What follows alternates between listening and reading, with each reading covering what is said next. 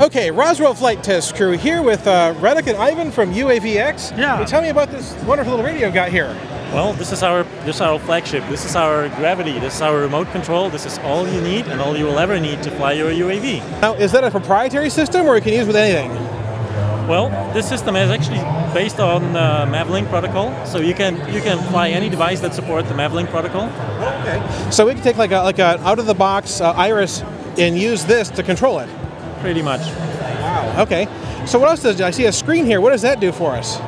Well, that screen provides us with anything you will ever need to actually see your telemetry, maps. You have Google Maps system integrated to define your waypoints, your telemetry information, your heading, your altitude, your remaining flight time, and as well a video. Live stream video of 2 HD quality channel videos that are being displayed either on this video or actually can be stored on the internal memory or on the SD cards. So you can store video internally then? Yes, on the provided memory sticks, for example, or an SD card. I can't help but notice your Google Glass. Does that talk to this? Yes, of course. So the Google Glass provides you with a heads-up display in this particular product and provides you with all the information that you need so that you can focus on your drone without having your vision obstructed. And it provides you with the information like low battery, the reaching point of no return, airspeed, altitude. I think the better question is, what can it do? What can it do? So exactly. this is GPS navigation with Google Maps.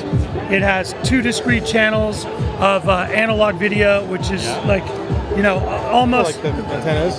diversity. Like there's no loss, right? Got it. Every single thing on here is fully assignable in our operating system.